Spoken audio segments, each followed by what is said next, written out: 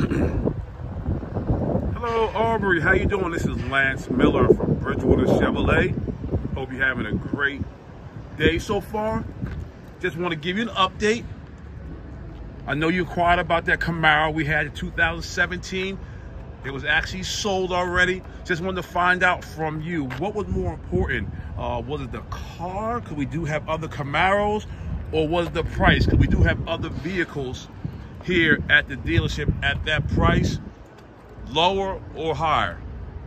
Just wanted to shoot you a quick video of some of the things we have, some of the vehicles we have in inventory.